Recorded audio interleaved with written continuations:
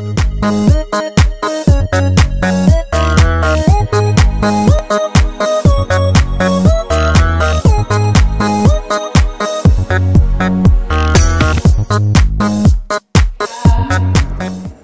you all for being here.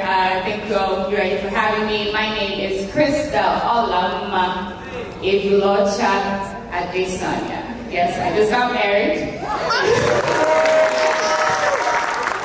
just got married to a Yoruba man. He's over there.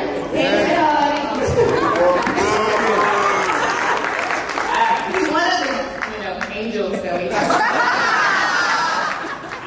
So I have a unique story that I'm happy to share with you guys. I think the theme of today is all about excellence, right? It's all about thriving within ourselves, within our community, and doing what our ancestors dreamed of, right? I think one of the big things I have seen in my life through my journey is the fact that we need each other.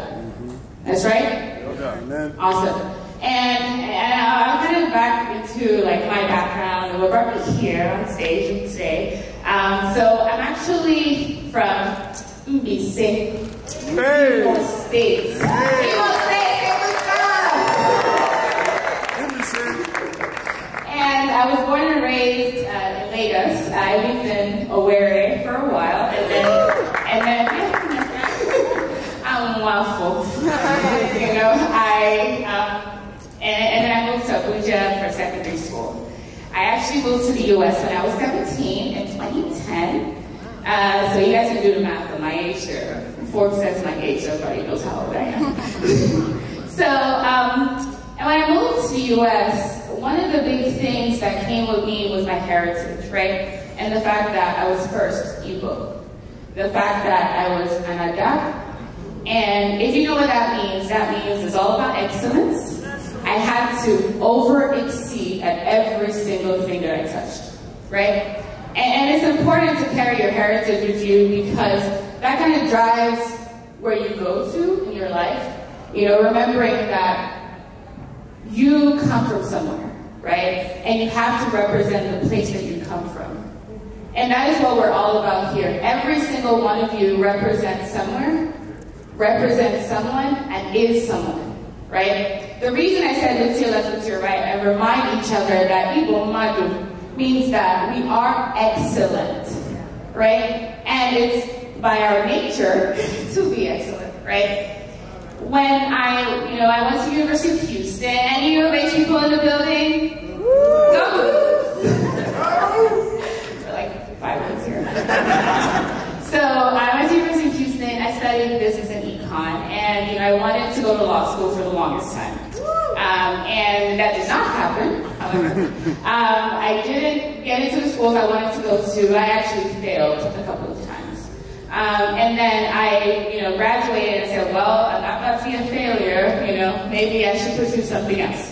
And, the reason why, for a short period there, I did feel like I was indeed failing, right? And this is because, as you all know, we're typically told to do the engineering, law and everything else, and I wanted to pursue it, honestly. I just didn't excel at that, right? And the reason why I was stuck there was because the only people that I saw on this journey were people who were doing those things, and I thought those were the only things that I could do. And we tend to be limited by that because we don't see other people who look like us who do different things and are excelling at them, right? So I eventually worked as a real estate investment analyst for a little bit in Austin, Texas. Anyone from Austin here? Woo-hoo! And then I made this jump and I moved to LA. All my LA folks, you like LA? So I moved to LA and I got there, and I think one of the big things that I saw when I got there was people who looked like me, who were doing exceptional things in the tech space. And I said, well, I'm not a developer, what do I do?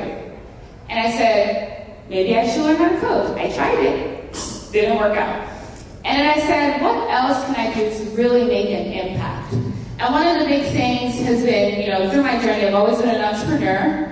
I used to do a bunch of things. So I did hair in college, I sewed clothes. I actually ran a first venture called Vanilla Crystal, where I was selling ties for men.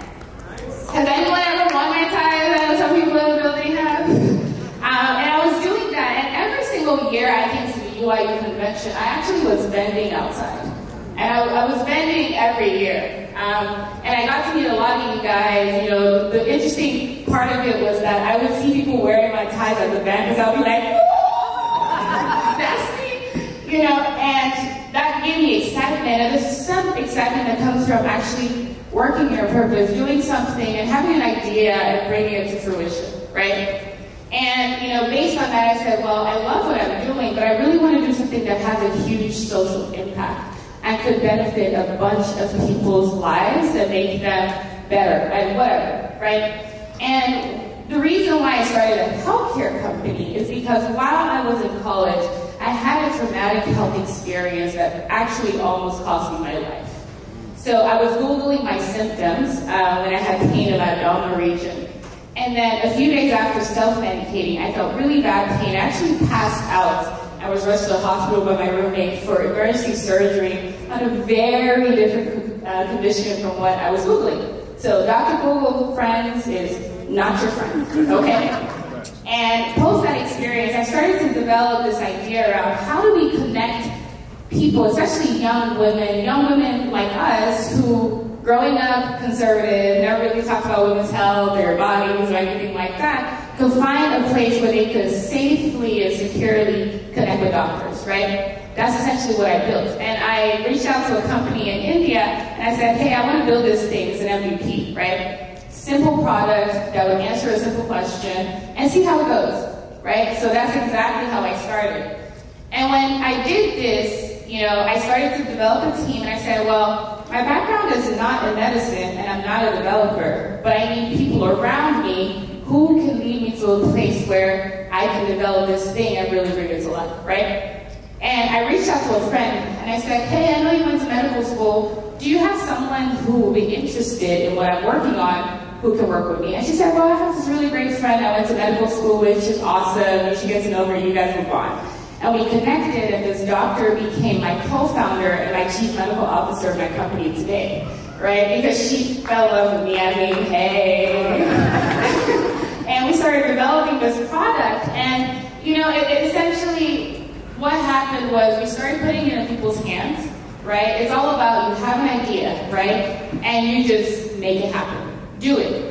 Because a lot of times people tell me, hey, Crystal, I have this idea, and I'm afraid people will steal my idea. Yeah, no one can actually steal your idea and execute on it the way you can. Talk about it. That's a fact. Talk about it. Look to the person next to you and really talk to them about it. I had a conversation with someone in the hallway about what they did, and one thing I realized was they never asked me what I did. And I said, why are people having these conversations? You have to talk about things, talk to people to get to the destination that you need to be, right? And that was a missed opportunity, but I hope I see her during this convention so we can talk. But, in my mind, everywhere I go, I've always needed someone else's support and help to get there. Because I am not an expert in the field that I'm in, but I hire doctors today, I hire nurses, and I hire a bunch of engineers, okay? Right, you want them there. So, in all of it, right, like I said, built this product. I started, thinking through how do I actually get out there. Didn't have any money, wanted to figure out how to, really run this. And then I started to speak. So I did a bunch of speaking and a lot of pitch competitions, and I won almost $500,000 in talking alone. And it was all about getting on stage and describing my idea and convincing everyone that I was the best person to do it. Reflecting back on, who am I? Onye kampu, Mmadu. It's the very first thing to think in your mind. Remember that you are somebody. Someone is going to listen to you and grasp everything that you, in your essence, are providing and make that chance to make an investment in you, right? And then post that. This was free money, y'all. $500,000 in free money that I had to build a product. And then shortly after, I started, going to talk to investors about my idea and everything. And as of today, within the past 6 months, your girl over here has raised close to $4 million. And that has been one of the first, I think it's, right now we're about 50 Black women in the US who have raised over $1 million in venture capital. This is the girl who was bending outside last time, y'all. So a lot has changed since then. And when I, think about my journey and everything, just in summary, I know we're cutting close to time, Pete. We're cutting close to time. I want you to take one thing with you, right? Remember that you are somebody. Amen. You have something to say. You have some essence within you. And if you haven't quite found it, that's okay. One day you will, but talk to people about it. Make sure that every time you walk into a room, you are what? Remembered. Make sure when you walk into a room that someone in there is someone that you can connect with. Now, like I say, we're all here, we're about networking and everything else. Talk to the person next to you that you did not come here with. And ask them how you can be of help to them. One thing I always say is, whenever I have a conversation with someone, I always have an ask, and I always have a give. Meaning, what do you need? How can I help you? And here's what I'm doing, and here's how you can help me. We're all family, y'all, and I believe if we continue to work as family, and we continue to thrive and excel in everything that we do, guys, the sky is our limit, okay? All right, well, thank you very much for having me. Love you guys.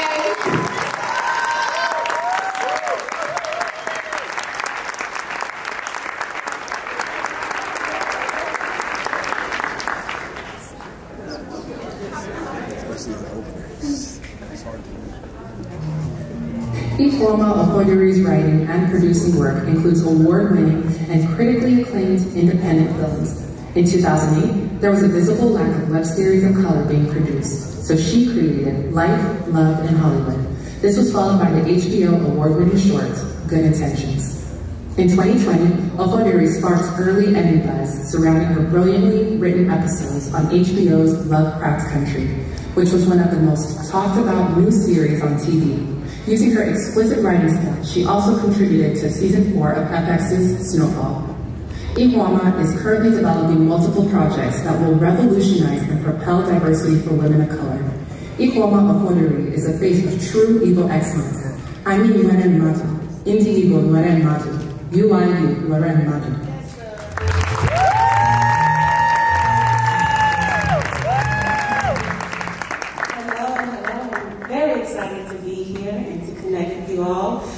First, I just want to give a quick shout out to Uiu for asking me to be a part of this. This is truly an honor, and I'm very happy to be here. So, last month, I spent my birthday in Colombia, and I was riding on this ATV through the jungle, and I was looking out at this vast valley of beautiful mountains and these crystal clear rivers, and I was actually thinking about what was I going to say to you guys when I got here. And I was wondering, what is Igbo excellence to me, and what does that mean, and all this stuff, and something just hit me at that moment, because I realized that I was living out the life that I had always envisioned. I had always dreamed about having success in Hollywood. I always dreamed about speaking at a convention. I always dreamed about traveling the world with freedom and financial security. And here I was in nature, actually doing it. Now, me getting to this point in my life was 13 years in the making. And I honestly have to give my success and my perseverance to my Igbo culture and my bloodline.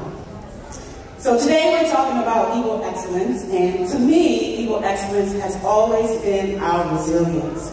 From the previous generation, like my parents who survived the Biafra War, to this generation where we just seem to dominate in every field that we choose. So, I just want to talk briefly about my journey and how I got here. So growing up, I was always very inclined to creating and writing, and so I always had this dream of making it big in Hollywood. So I moved to LA with this Hollywood dream and no money, but this really, really strong drive of being successful. And if anybody is familiar with LA, it is a beautiful city, but it is not kind. It will chew you up and spit you out and look good doing it. So in order for me to really supplement my income and to really push for my dreams, I became a substitute teacher. And dealing with other people's kids is not for the faint of heart. I do not suggest it, so do something else. So during this time as an unknown artist, I just really worked on perfecting my craft and my writing technique and doing anything I could to really jumpstart my career. I wrote short films, I did web series, I won awards for my short film, but at that time, I was a bit impatient with where I was going in my career. I wanted more traction. And so like all journeys, we all experience moments of darkness. And my moments of darkness really consisted of a deep depression, just because I was so obsessive with wanting to be successful and wanting to make a difference in my family being first generation. So during that time of this darkness, I was just finding myself dead in relationships, dead in friendships, things that just made me feel broken and alone, and just really made me question my own self-worth. So at that time, when things just got so low and so debilitating, I just knew I had to make a drastic change. So the first change I made was to my mindset.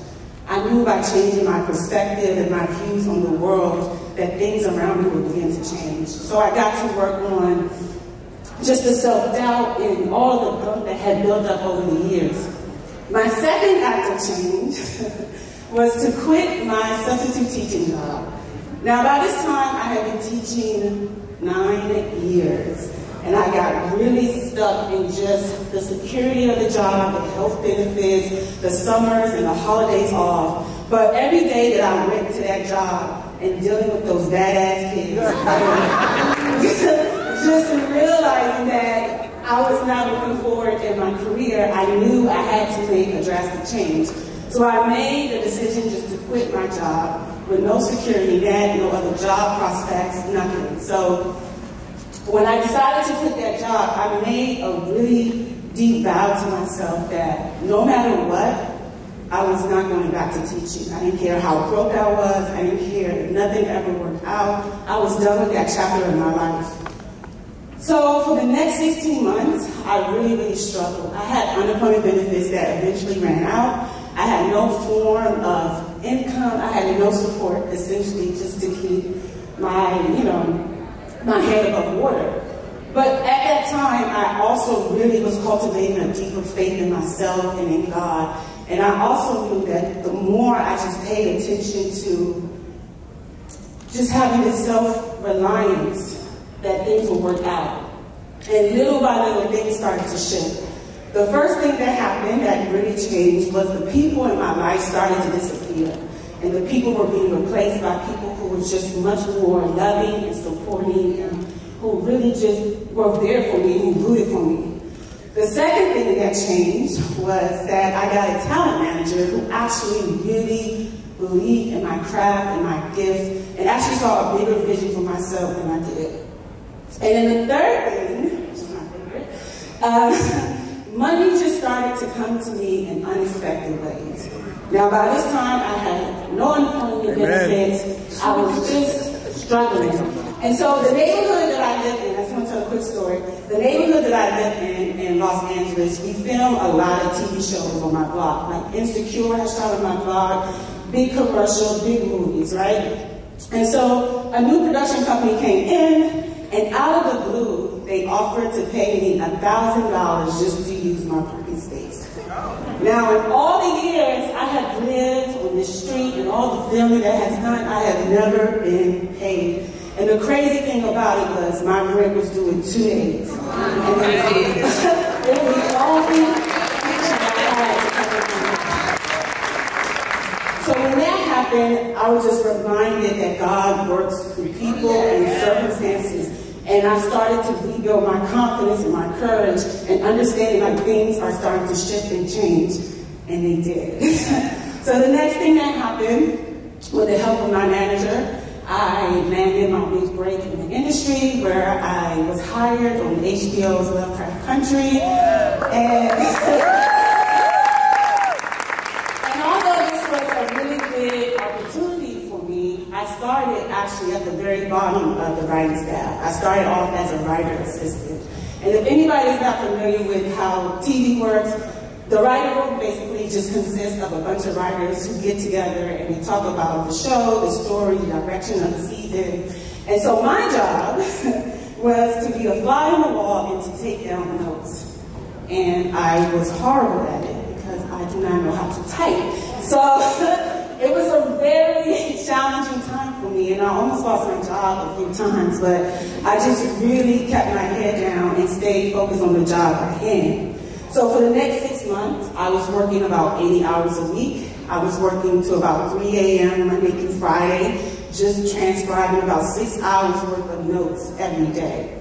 So eventually, my boss took notice of my hard work, and she offered me to write an episode. Now, just for context, the writer assistant does not usually get a chance to write an episode on the first year show. Plus, the fact that this was so high profile with J.J. Abrams and Jordan Peele producing, this is not typical. So when I was given this opportunity, I knew what it meant and what it could mean for me. But I still had some doubts that were creeping up. I thought maybe I was an imposter, maybe I'm not ready for this, because the show was just so well crafted. But I put those thoughts to the side and I just put my head down and I just got to work. So my episode was written very impressively. So much so that the show's creator decided to make her TV directorial debut by directing my episode. Wow! So this show really changed the trajectory of my career, and it really put me in a position to where I can pick and choose the kind of projects that I want to do now. And as I move towards this next phase in my career, the projects and the stories I want to tell are Igbo stories. I want to tell our stories. I really do believe that we have a rich culture and that we as a people should be celebrated by the world, and that we do have a place in cinema. So just me being here in front of you is also just another full circle moment for me, because I'm speaking to my people, and I'm speaking about resilience, and I'm speaking about who we are and the things that we can do in this world. So I just want to say to all the artists who are here that it is our duty to take control of our narrative, of our stories, because if we do not, we leave the door open for other people to write our history.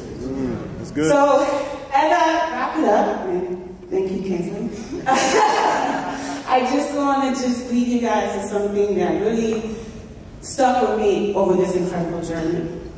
And that is that you are in control of your life. If you have a deep faith in yourself and in God, and you have a very clear vision of what it is that you want to achieve, you will do it. And just by tapping into your inner resources and the power that you innately possess, it will definitely guide you towards your destiny. Thank you so much.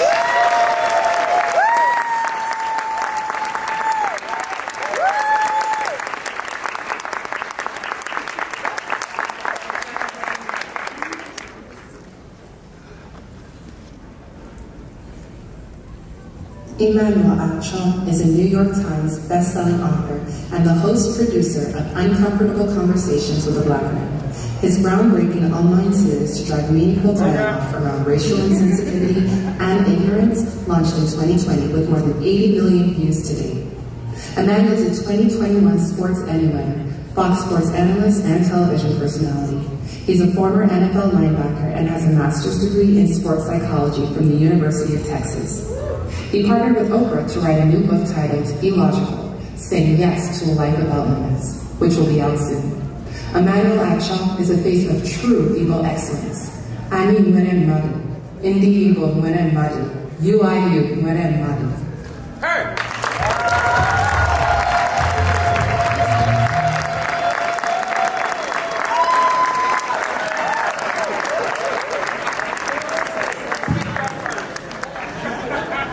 What's up, y'all?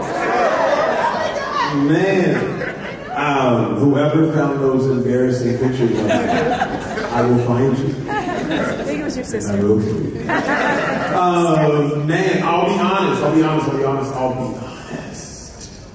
I haven't spoken in person in about a year now. I'm used to talking over Zoom. So, although I authored Uncomfortable in Conversation with a Black Man, I'm very uncomfortable right now. I thought about how do I want to start? How in the world do I want to start? I can tell you all about me and random success, but that's not cool. I'd rather tell you all how to be more successful than I. Your calling will call you.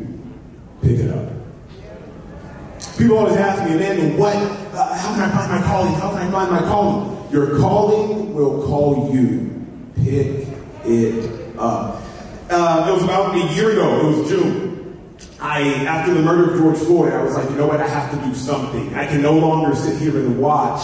I no longer sit here and watch black people die at the hands of white people. So I said, I gotta do something. I had a lot of people on my team, assistants, publicists, all that. And when somebody on your team doesn't get the job done, you know what you end up saying? You say, you know what?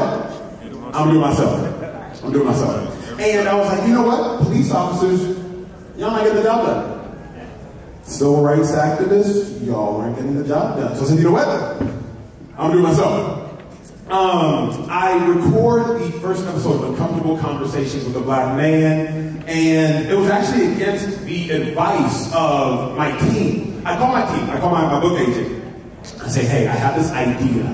At first, it was going to be called Questions White People Have. Terrible title. True story. At first, it was going to be called Questions White People Have. Why? White people, they have questions. But then, my friend calls me, and she was white. And she was like, hey, you know, it's more than just white people that have these questions. It's all types of people. She's like, how do you feel about Uncomfortable Conversations? I was like, man, it's just so boring. So I'm walking through my house. I just finished the bike ride. I'm walking through my house. I walk past the mirror. You're a black man. Uncomfortable Conversations with a Black Man. So I recorded the first video, and 4 days later, I got a call from a no-caller ID number. I'm sitting on my dining room table in Austin, Texas, eating Cheerios. I do eat Cheerios. I'm sitting on my dining room table in Austin, Texas. I get a call. I pick up. Acho, McConaughey speaking. I want to have a conversation. McConaughey? Like Matthew McConaughey? He's like, yeah, man, I want to have a conversation. I was like, okay, let's do episode 2 in 4 days. True story. I did episode 1 and it got 25 million views in 5 days. You can't follow that up. I didn't want to be Soulja Boy and One Hit Wonder. So I was like, here's what I will do. True story. Episode 2, I was like, I'm going to go Instagram Live. Because you can't follow up 25 million views in 5 days. Keep in mind, people knew me, but they didn't really know me, right? And so, I should have got 25 million views. All got it. And so, episode 2, I was going to do an Instagram Live. I hit up my dog, Toby. Y'all know Toby. I hit up Toby's videographer. I said, hey, bro, I'm going to fly you from Houston to Austin to go on Instagram Live. I wasn't going to fly. I was going to drive him. No need to fly from Houston to Austin. So, I drive him from Houston to Austin, and he gets there. But McConaughey, when I tell McConaughey, let's do it in 4 days, he says, let's do it tomorrow. McConaughey wants to do it tomorrow. We do it tomorrow. True story. The studio is painted blue. Problem. If y'all haven't seen Uncomfortable Conversations with a Black Man, it's in an all-white studio. Studio's painted blue. I gotta do it white. We end up finding a white sheet of paper and roll it behind us, and we cheat the camera so it looks like we're in an all-white space. We are not. After McConaughey and I record the next episode, I get a call 3 days later. No call ID. I pick it up. Hi, Emmanuel. Oprah speaking. Your voice started high. So Oprah's, her team was like, hey, you have time to FaceTime later today. Do I have time? Hello, Oprah wants to FaceTime. Through the calendar, please. So I hop on FaceTime with Oprah. She's sitting in her kitchen, just chilling. I think she was wearing a bonnet. Oprah wears bonnets too. And she's chilling, and all she asked me was this. She said, what? I gotta make this more dramatic. All she asked me was this. She said, "What is your intention?" That's all she said. She said, "What is your intention?" I said, "Well, Oprah, my intention is to change the world, and I truly believe that I can." She said, "I love that." I told her I plan on writing a book. She said, "Books? I love books." So we partnered together to write Uncomfortable Conversations with a Black Man, ended up being a New York Times bestseller, Uncomfortable Conversations with a Black Boy. I'll be honest, my last year has been a whirlwind, so I really don't think about the things that I've accomplished, but glory to God, because I'm honestly very basic. God just been showing out. It's crazy. Anyway, okay, enough about me.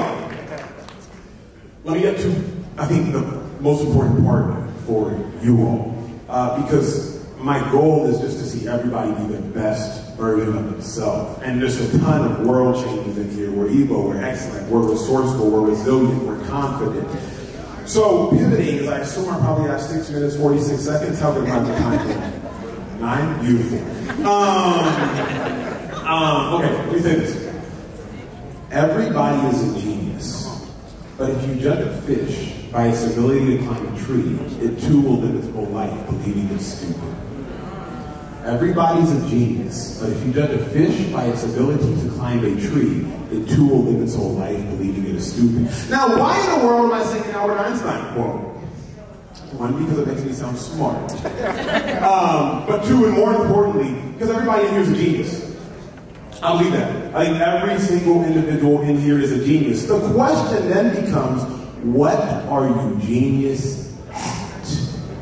Because everybody sitting here is a genius, but what are you genius at? That is the secret.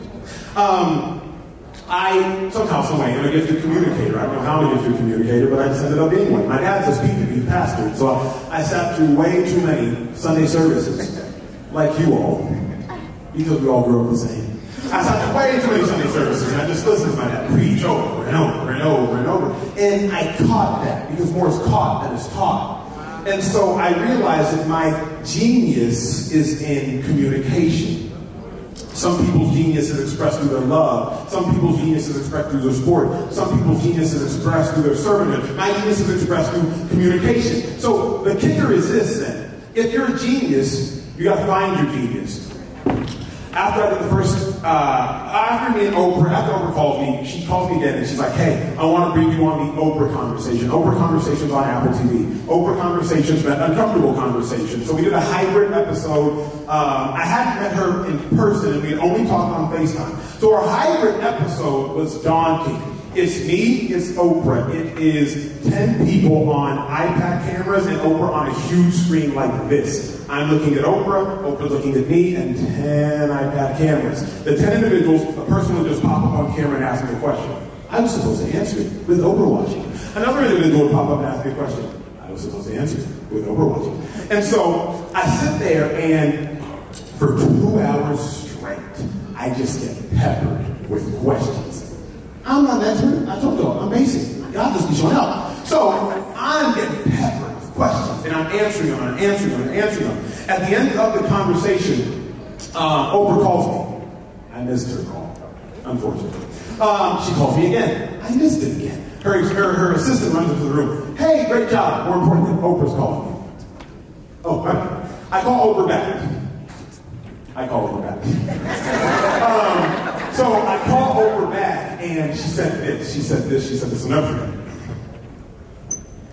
"You have the thing, my friend, you have the thing." And coming from someone who had the thing and has the thing, you, my friend, you have the thing.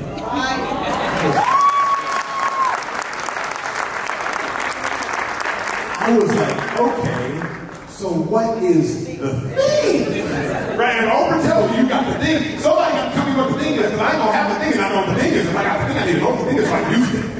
So I said, so what is the thing? And she said, you have the ability to communicate with people harshly, but them still appreciate you while you're doing it by the way you package it. Okay?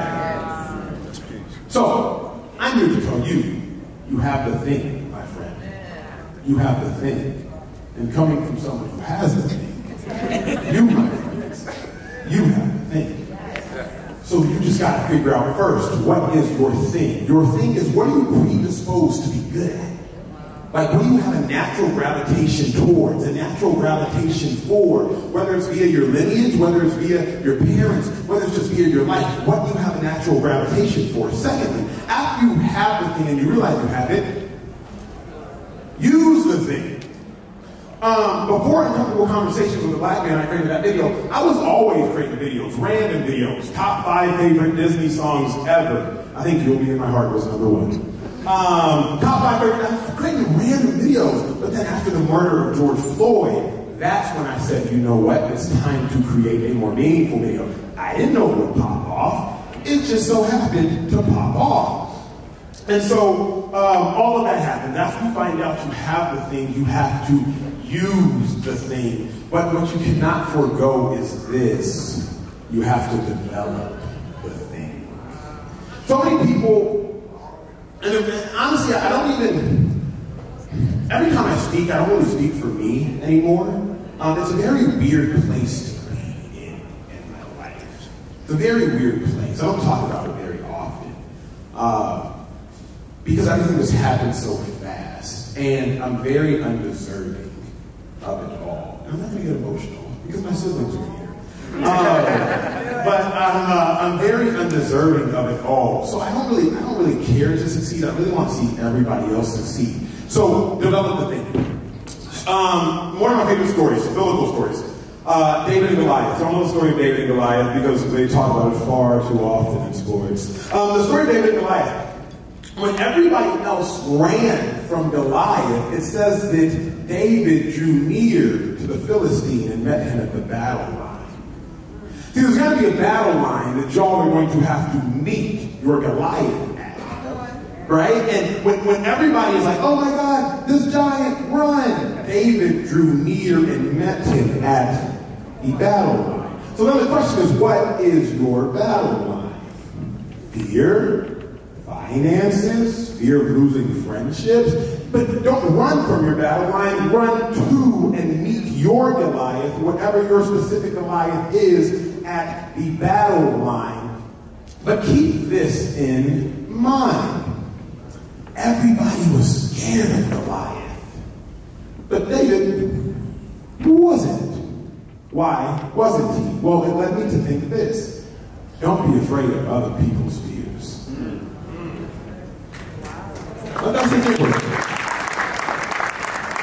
Because other people are afraid to go from a tie industry to a medical professional industry. Well, that doesn't make any sense. Why in the world would you do that? What selling ties got to do with the human body? Other people are scared of success. They're scared of being great. They're scared of achieving. But just by nature of us being Igbo, we don't have that fear. And if we do, just know you can overcome it like those who came before you did. Do not be afraid of other people's failures. I entered the room to do Uncomfortable Conversations with a Black Man. I did not know it would change my life. And also, aside, I paid for the studio. I paid for the wedding videographer. I paid for everything, just for the sake of like, hey, let's see if we can change the world. I didn't know what was going to happen. I didn't know what was going to call me. So as I'm opening the door with my right hand, my phone vibrates with my left hand. I got a text. Acho, I don't like this idea you're doing Uncomfortable Conversations with a Black Man. I respond, well, I just have to go the way God leads. More importantly, remember, y'all, let me preface with this. The first episode of Uncomfortable Conversations with a Black Man, it's me sitting in a chair by myself, talking to a camera by myself. But it's Uncomfortable Conversations with a Black Man, not Uncomfortable Monologue with a Black Man. So why am I talking about myself? Because I got stood up at the last moment. I was never actually supposed to do it by myself.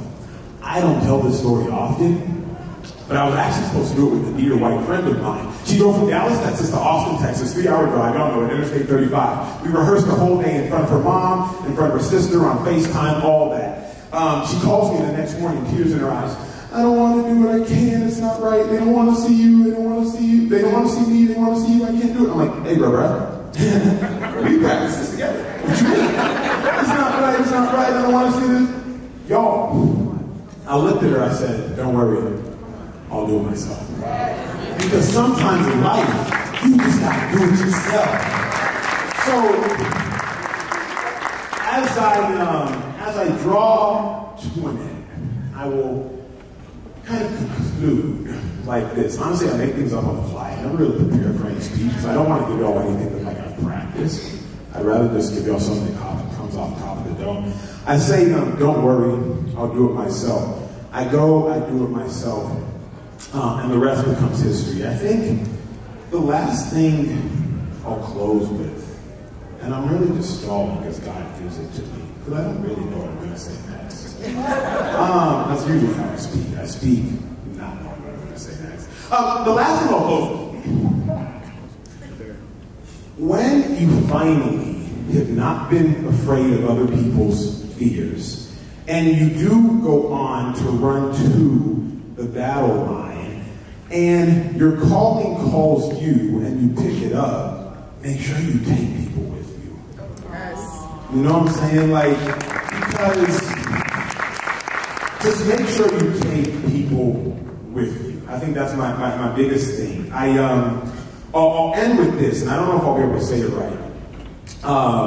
By the way, I'm giving y'all a prelude of my book with Oprah. Still go buy the book. I'm just giving y'all like a little 15-minute version. I'll end with this. I was laying in bed when I was in the NFL, 2014, and I kept hearing this phrase in my head over and over and over and over. I could not shake it. Over and over and over. I couldn't shake it. So I did what most of us do. I picked up my phone. I picked up my phone and I typed in my notes section what I heard. And it simply said this.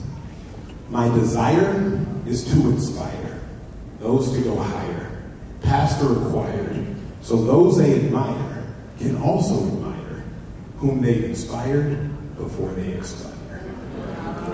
I'll say it one more time. And I swear, if I see anybody quote this and outside of their home,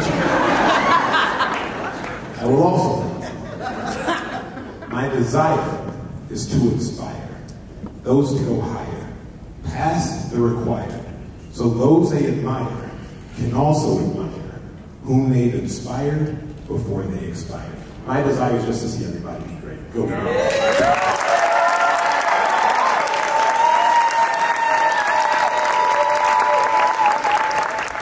Y'all have fun?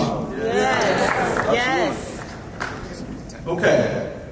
So one thing before I appreciate the speakers, something I learned, I think is a nice way to pivot from our Anyi, Nwere, Mmadu. I think let's switch it up a little bit. Let's say, Abu Mmadu. Anyi, Nwere, Mmadu. So that's I'm excellent, but we're excellent. You know what we're all excellent at today, right now? We ended on time.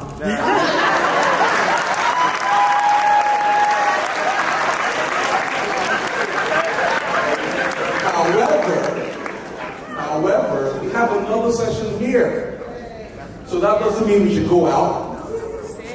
Let's stay. We have a great session coming up immediately after Ego Gade. Amen. Building generational wealth, the stock market and real estate. So as we close, I want to call up the awesome speakers, Crystal, Ihuoma, and Emmanuel. Let's give them a round of applause.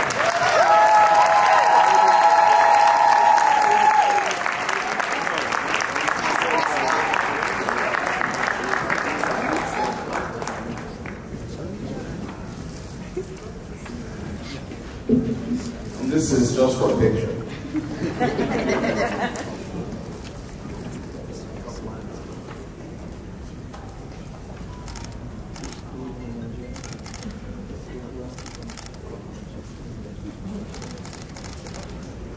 So once again, thank you everyone, and a round of applause for the speakers.